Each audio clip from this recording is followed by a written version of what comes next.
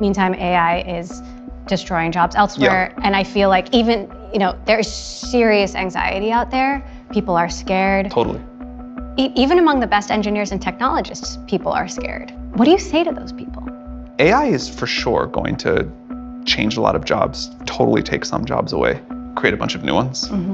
This is like this is what happens with technology. And in fact, I think if you look at the history of the world, that's just been happening for a long time. The thing I think the world is not ready for, people have maybe abstractly thought okay, it's gonna be a better programmer than me, it's gonna be, better at customer support, whatever. I don't think the world has really had the humanoid robots moment yet. The first day you're walking down the street and there's 7 robots that walk past you doing things or whatever, it's gonna feel very sci-fi.